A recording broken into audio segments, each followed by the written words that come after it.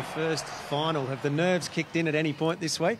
There's been a mix of emotions throughout the week. A lot of excitement, a little bit of nerves, but no, I think we're ready and it should be a good day. Your brother Gus has been here and done this. Have you talked to him about what to expect in finals? Yeah, he gave me a call yesterday. Pretty much just told me it's just another game. You're playing against the same people, playing the same sport. Pressure's just up and the intensity's up a little bit. So I'm really excited, and yeah, hopefully this is one of many finals for my career. What about the idea of this ground having more Fremantle supporters in it than it's ever had before?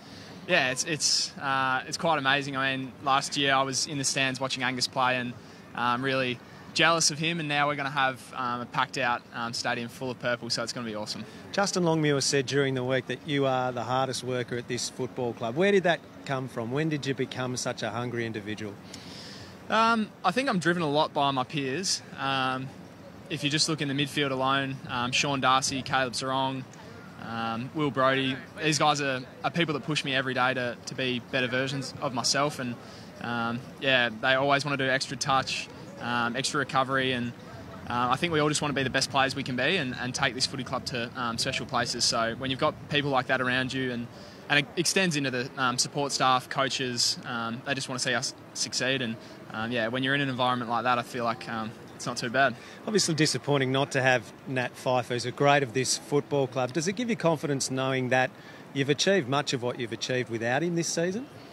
Yeah, really disappointing that we don't have Fyfe running out with us this weekend, and yeah, he's been very unfortunate with his injuries throughout the year, but no, we're confident in the 22 we have running out today. We've got a sort of a next man up mentality, so if someone comes out, the next bloke just comes in and plays a role, and it doesn't matter who's playing, we're all putting on the same jumper and playing for the club. And if this is looking the way you want it to go early, what will you see tonight? What will Fremantle be doing?